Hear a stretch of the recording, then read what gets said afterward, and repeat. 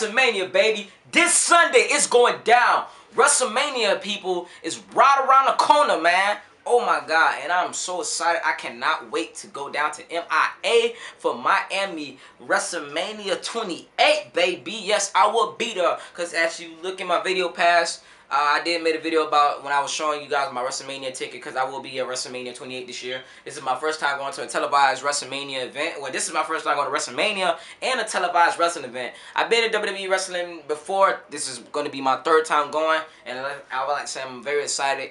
And it's like, I don't know what's going to happen. This shit is going to be fucking crazy. The Rock, John Cena, Randy Orton, and Kane. Kane and Randy Orton are my two favorite wrestlers of all time, especially Kane. He's been my favorite since the beginning, and that's no doubt about it.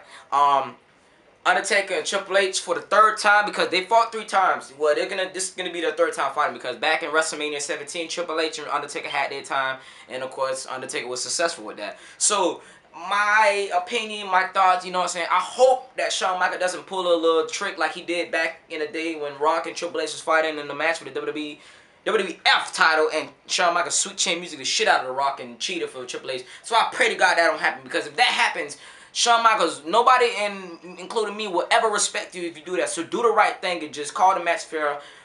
John Cena and The Rock, you know what I'm saying? My opinion, I want The Rock to win and I want John Cena to win. It don't matter, because they both are good people. But my opinion, I think, well, I know that John Cena will win, because it wouldn't be right for the face of WWE, John Cena, to lose to a guy that doesn't have a contract with WWE. You know what I'm saying?